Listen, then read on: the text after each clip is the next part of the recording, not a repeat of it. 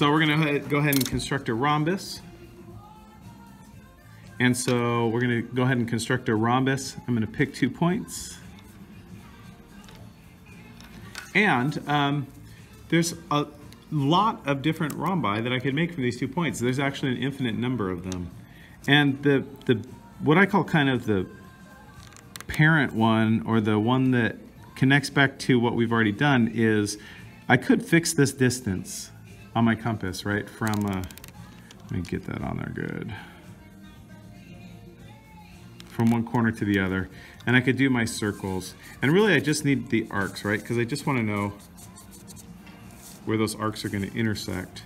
And I switch it around, do it from this side. And remember, what I'm doing here is I'm fixing radii, so all of these distances from here to the edge are the same.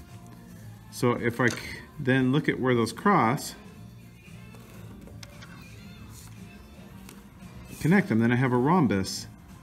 All of these lengths should be the same length, because this radii and this radii are the same. I fixed them on my compass.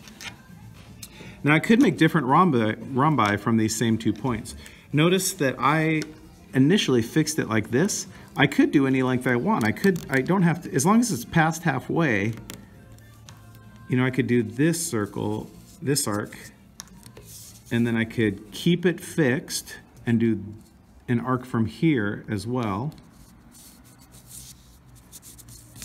And if I look at that intersection, notice that that distance and that distance are the same, and so are that distance and that distance. So there's 2 different rhombi that I could have made from here, and I can fix it whatever I want. As long as this distance is more than halfway between these, I'll get a rhombus.